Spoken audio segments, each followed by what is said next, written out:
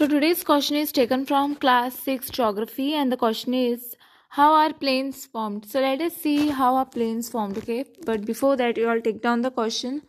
How are plains formed, okay? How are plains formed? Answer is, plains are the flat and relatively low-lying areas of the earth's surface. These plains are formed by rivers, their tributaries and distributaries.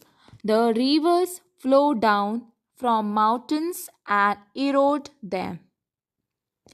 They carry the eroded materials such as stones, sand, silt, and deposit it along their courses or in their valleys. In this way, the plains are formed with the help of the deposited materials.